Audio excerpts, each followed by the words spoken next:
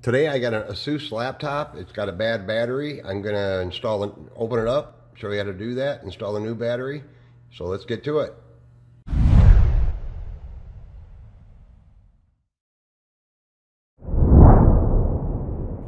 Hey guys, Dale here. Thanks for watching. Today I have an ASUS laptop. It's an F555U model. It has a bad battery. I have a brand new battery I got here that I'm going to install. I'm going to open it up, show you how to do that.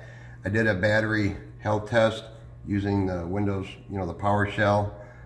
Confirmed that the battery is pretty much total charge on this thing. They get maybe 45 minutes to an hour out of it. It is an older laptop, probably about a 6th generation. It's Core i7. It runs really good, but it has crappy battery in it. So I'm going to open it up. Now, underneath here, I did remove all the screws already, and I took the little inspection, or the little cover off here where you can remove the RAM module. There's just one screw holding this in. But I removed all the screws. Now on this model, if you look over here, it has 3 different length screws. I just lay them out in a pattern with the laptop turned upside down on the front facing me so you can get them back in the right holes. You got one length here across the front, then you have one length here on the sides and in the middle and the back, and then the 2 screws nearest the hinge are a different length, so 3 lengths overall.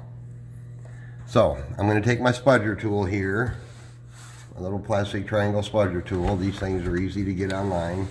I'll have a link down below where you can buy these if you want to open yours up. So I'm going to start right here in the seam where the silver meets the black. I've done lots of these. These aren't too bad to open, so I'm going to just get my spudger in here. Start carefully working it up. Now the whole palm rest is going to lift up, but there's a couple of ribbon cables underneath we have to disconnect, so you don't want to just go ahead and yank this up. It might damage something, so we just got to get it kind of broke loose. They're a little stubborn sometimes.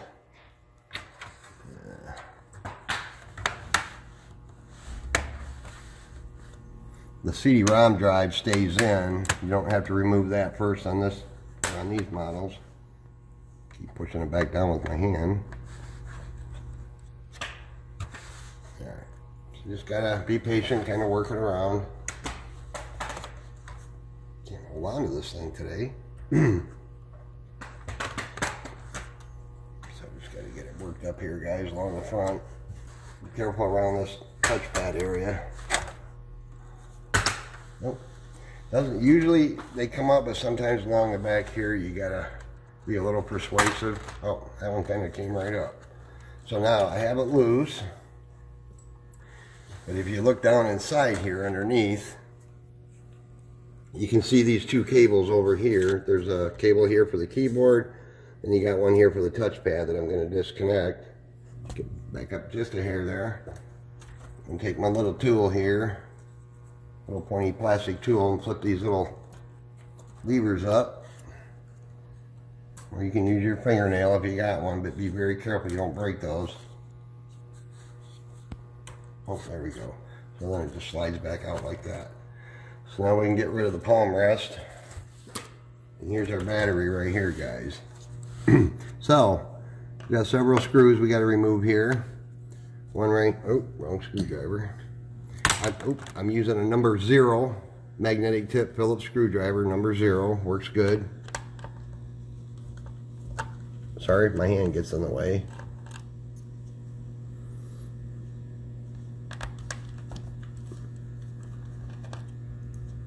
So we have a screw here, and we have a screw here. The battery connects right over here in this area, right to the main board. You can't really see it until you get it out. So I'm going to use a tool here and just kind of slide it back a little bit, just like that. Connects right there. There's our old battery. We'll recycle that. And here's our brand new battery. And it pretty much only goes in one way, but be careful when you're connecting it. Just remember, once you connect it, you're going to have power in there. Make sure it seats in good. Kind of lines up pretty much one way. Going to put our screws back in. Plug it in for about 2 to 3 hours, let it fully charge, and we should be good. There's several different tests you can do for your batteries, but the Windows one you can run from the PowerShell. Gives you a lot of different information. Just gotta make sure I got that in there all the way, guys. Just a minute.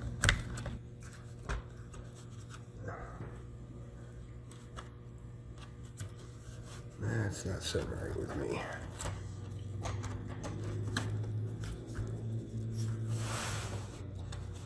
Hold on a minute, guys. So make sure that's lined up. I don't have to take it back apart.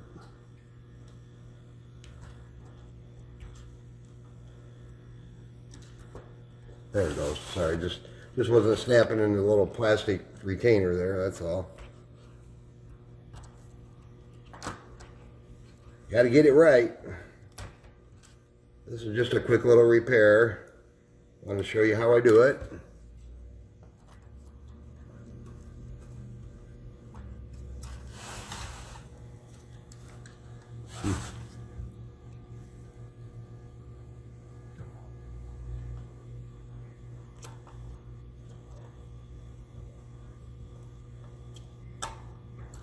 So like I said, just 3 screws. Holds that in. Now we got to reconnect our 2 cables here. It's a little tricky to do. It's best to have somebody help you hold the palm rest up if possible. Get that back over here. Make sure everything's good. This is the onboard memory right here. So kind of line it up in the back, and I'm going to start with the keyboard connector here first. You can see we're just going to slide it back into the slot along the black bar so it lines up with the white line on the cable there. So I know my hand's in the way, but got to get in there. So I've done enough of these. I can do it with just 2 hands and don't have to use my 3rd hand. So now we're going to hook the touchpad back up here as well. Just got to make sure you get them all the way up to the line.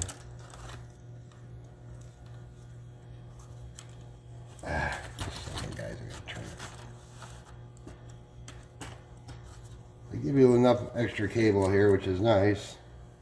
Some of these models, they don't give you much at all. Just got to get a hold of it. Bear with me.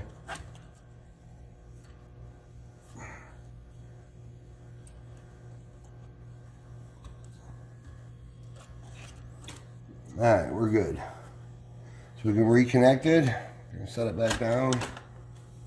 Just do a quick snap back in place. Pretty easy battery replacement on this model. Not too bad. Snapped in good.